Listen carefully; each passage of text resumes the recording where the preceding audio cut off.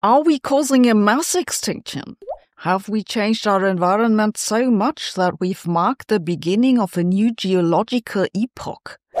This turns out to be surprisingly controversial. I just recently read this headline saying we're causing the biggest die-off since the dinosaurs were wiped out by an asteroid. Well, wow. But I have to say I'm somewhat tired of scientists declaring the end of the world just because there's one species of ants less in the Amazon. I wouldn't mind having one species of ants less in our kitchen. So how much do we need to worry, and how much of this is alarmism?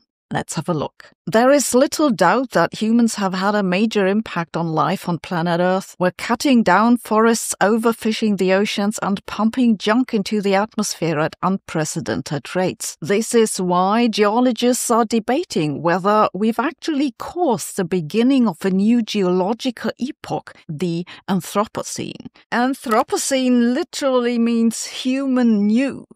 That sounds like a shampoo line, but geologists, being geologists, they define epochs by geological records. The current epoch is called the Holocene. It started about 12,000 years ago at the end of the last ice age. But since the middle of the last century, we've left traces in sediments. The clearest one is fallout from nuclear bomb tests. On top of that come layers of microplastics, ash from industrial emissions, fertilizer residue, and isotopic traces of our burning of fossil fuels. Basically, geologists say if aliens come to visit our planet after we've gone extinct, they'd hold conferences about the human sediment layer. But in March 2024, the International Union of Geological Sciences voted against declaring the beginning of the Anthropocene. Most of them think that we haven't contaminated the environment for long enough to be worthy of our own epoch.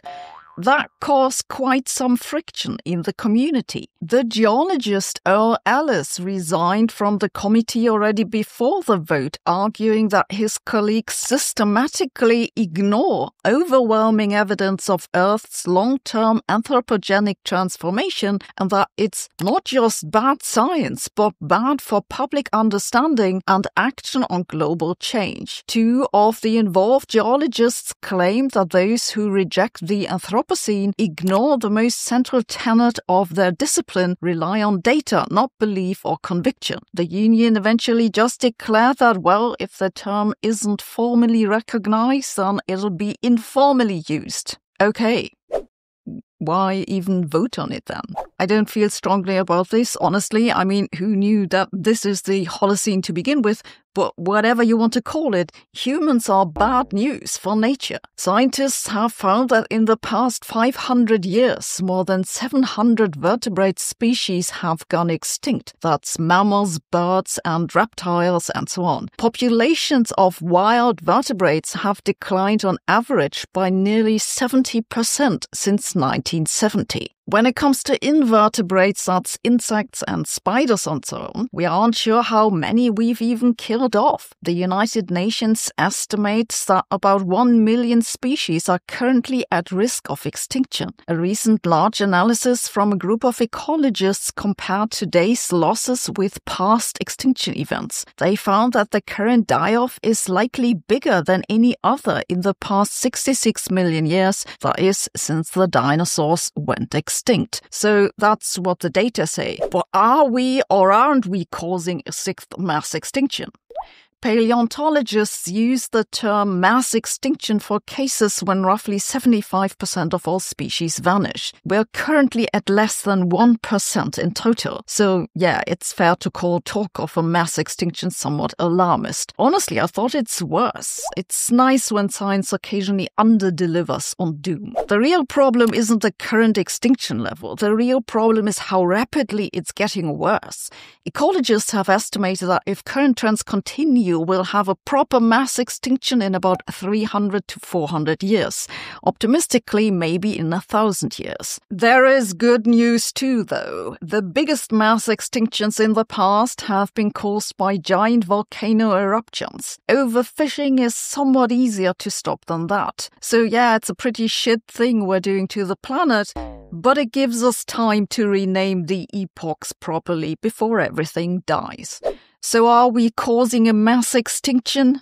Not yet, but we're working on it. No matter how you look at it, humans have not been good news for the rest of nature. This is why I do my little bit, take the train, separate the garbage, and contribute to Planet Wild. Planet Wild uses membership contributions for hands-on missions that restore ecosystems. Like this recent mission where they're restoring a dying valley and bringing back vultures, a species essential to the ecosystem. Planet Wild documents all their activities with videos right here on YouTube or on their app, so you can see the impact of your contribution. You can give whatever you want and can cancel at any time. Being a member of Planet Wild has shown me that if we work together in whatever small way, we can make a difference. I will cover the first month of your Planet Wild membership if you're among the first 100 people to use my code through the link in the description or the QR code. Thanks for watching. See you tomorrow.